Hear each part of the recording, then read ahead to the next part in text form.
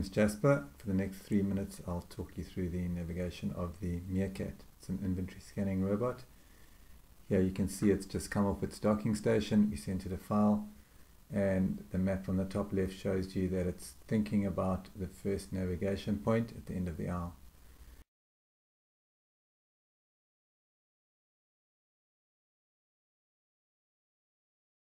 It's thinking about where it needs to go, and there you go. You can see the blue dots pointing to the start of the first aisle. Here you can see it navigates quite easily around pedestrians and through busy areas. People just walk out of its way. It doesn't stop for this guy because he's not close enough, but if you got up close it would stop instantly. And here you'll see it entering the thoroughfare. It does have a beeper on it at the moment, a warning beeper, just like the reach trucks have a warning beeper. You can see also as it turns to the left now that its mast is slightly extended, that silver area, and that means that it's at its traversing height. So we set the mast to a certain height that's user settable as it traverses to and from charging. It is aware that it's not in an aisle at the moment. Here you can see the reach trucks approaching and going around it, and on the top left you'll see the blue zones as it has detected them, but there's no reason to alter its course or to stop.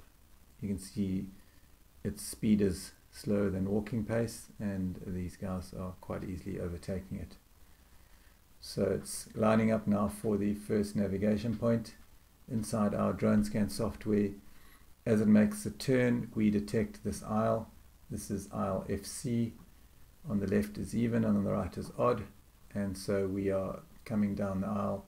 This time we would extend the mast, but the mast is already at the correct height. You can see that silver section of the mast, and above it are the other sections that extend as the mast goes up to 12 meters. The mast can go automatically all the way up to the top of these racks.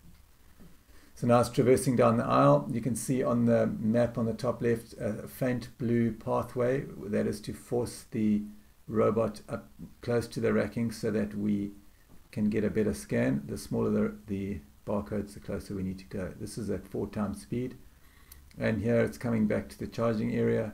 This is also 4 times speed. You can see how it navigates through the traffic quite easily. It automatically detects when it's below a certain voltage and comes back to charge, and that's normally an 8-hour period. There is a navigation point in front of the charger that it navigates to, and then it lines up with that small V on the charger. And watch all the lights. As soon as it docks, it automatically turns off and goes to sleep and charges. Thanks for watching.